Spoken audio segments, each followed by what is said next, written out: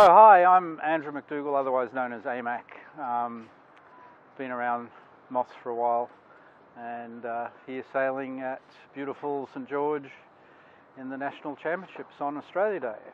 Yeah, it was. I thought it was pretty glamour actually. It was. There was a few times where it got a bit soft, but and a lot of chop at the end with a lot of motorboats around, all these jet skis and boats doing their Australia Day stuff.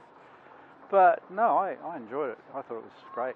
Mixed up, had a bit of wind occasionally, not a lot of wind, but just you really had to milk the wind.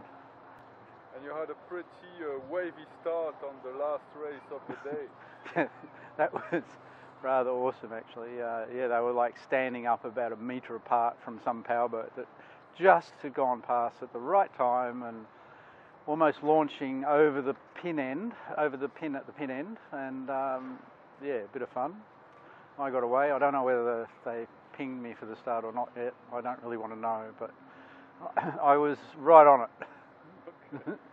Do you have any idea of how it's going to be the weather tomorrow? What's the forecast for tomorrow? I haven't really looked, but it could be a bit similar. Oh no, it's meant to go south, isn't it? Yeah, I don't know. I'm not a Sydney person, so I'm not really up with it.